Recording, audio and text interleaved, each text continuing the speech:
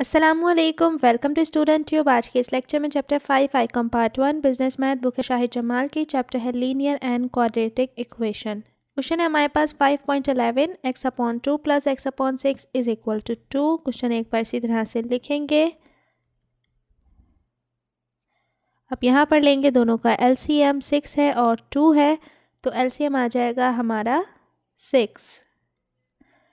सो यहाँ पर आ गया 6 एलसीएम आया है, तो यहाँ पर आ जाएगा 3x प्लस x। एलसीएम आपको निकालना आता होगा, अगर नहीं आता तो देख लें। जब भी एलसीएम का आंसर 6 आ जाए तो आपने टर्म उठानी है x अपॉन 6, इसे मल्टीप्लाई करना है जो आपका आंसर आया हो 6 से, तो 6 से कैंसिल, क्या बचा x, तो आपने यहाँ लिख दिया। इसी तरह अगेन x अपॉन 2 लिया, आपने मल्टीप्लाई किया 6 से, 2 1 ज़ा 2, 2 3 ज़ा 6, 3x आ गया, ठीक है। और ये इज इक्वल टू 2। अब 3x plus x is equal to 4x upon 6 is equal to 2।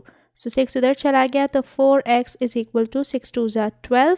So x is equal to 12 upon 4, 4 1 ज़ा 4, 4 3 ज़ा 12। सो x is equal to 3 answer, ठीक है।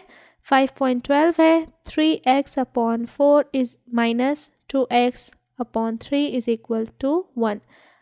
एलसीएम लेंगे 4 और 3 का, तो आ जाएगा 12। ऊपर आ गया हमारे पास 8x, सेम इसी तरीके से एलसीएम लेना है। ऊपर यहाँ पर है 3x अपॉन 4, सो माइनस, और यहाँ पे आ जाएगा 9x is equal to 1।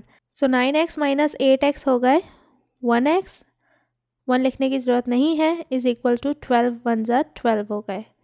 So x is equal to 12 answer.